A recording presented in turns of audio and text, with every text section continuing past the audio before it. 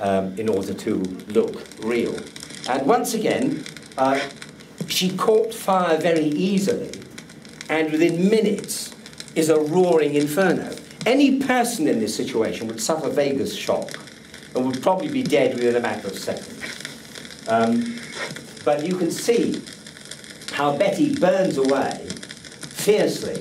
And again, there's no spread of the fire, but Betty herself is burning merrily all the time. And indeed, the way in which the head burns leaves a sort of a charred skull. And in many of these cases, they said how the cranium was left there, though there was no tissue on it anymore, of course. Notice now that Betty has fallen off the chair, which is made of softwood, it's made of pine, hasn't even burned.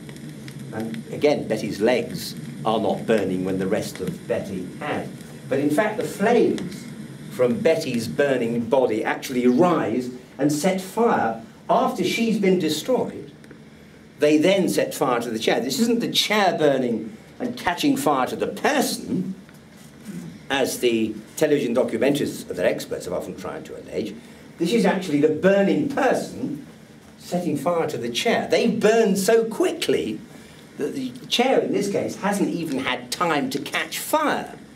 It's really quite extraordinary. So the police would be faced in a case like this with finding the charred remains of the chair lying on top of the person, and doubtless would have said that this person had tried to hide from the fire by burrowing under the chair. But that was the remains of Betty, and again, she entirely was reduced to ash in a very short period of time. This is the carpet. Again, no damage at all around, but completely destroyed there. So we thought it was now time properly to do a timed model, and so once again this will be edited down, but because we have a digital clock in the background, you can easily see how the elapsed time is. And within 5 minutes, Clara's abdomen, though not her legs, Clara's abdomen has been entirely destroyed. She is sitting in an elegant breakfast room, marred only by the fact that there is a large scientific digital clock nailed to her radiator. And as you can see, you can imagine that she might have dropped a cigarette and is immediately so shocked at the fact. Remember that we've got hot gases here all around the head. The lungs will be instantly seared. Any inhalation would cause the most excruciating pain, and that kind of painful trauma is just what causes vagus inhibition and would cause a person to lose their consciousness extremely quickly. But again, you can see the elapsed time is just half a minute, and she is already burning fearsomely. 1¼ minutes, and she's beginning to be destroyed. And do remember that this isn't a question of scaling up.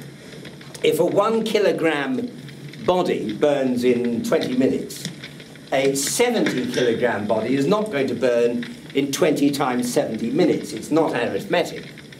I mean, if you set fire, for example, to a spoonful of gasoline, it'll burn in a couple of seconds. You do a bucket full of gasoline, it'll burn in a few more seconds, but not in ratio of the two volumes. So my contention is that a person, although they would take longer to burn than these models, won't take that much longer. And again, you can see the fat is running out of the body, and because of the radiant heat of the conflagration above, it is, and at 5 minutes, she is mostly destroyed apart from the extremities, and she falls to the floor.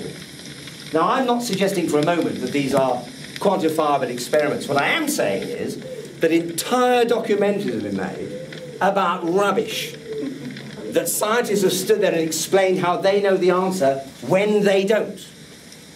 And all I'm saying to you today, as you look at this pitiful sight, just after 11 minutes of her dropping her cigarette into her lap, this poor ketotic woman becomes just a pile of glowing ash. And what I have shown you today is at least one metabolically sound model which does fit the facts. None of the others has ever fitted the facts. And at least for your satisfaction, this one does. And as you can see, within a quarter of an hour or so, the fire has almost gone out. They said in the human cases that within half an hour, three-quarters of an hour, the fire had gone out, and you're left with an oily mass of smoking, charred cinders.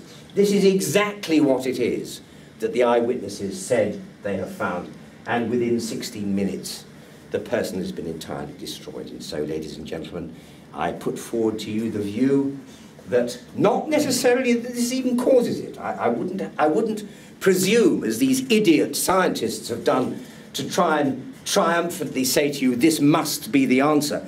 But what I am saying is that this is the only time any scientist has ever shown something that could explain it.